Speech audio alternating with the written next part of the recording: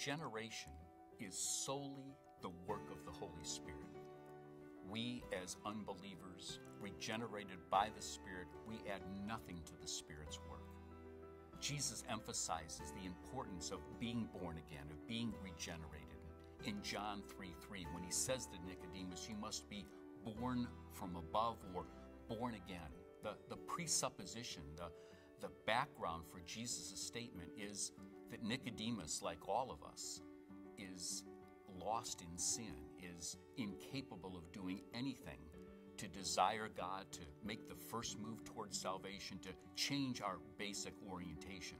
And so it's the Holy Spirit who works alone to remove that heart of stone and put in a heart of flesh, to remove that old nature, the old identity, and put in its place a new nature, a new identity.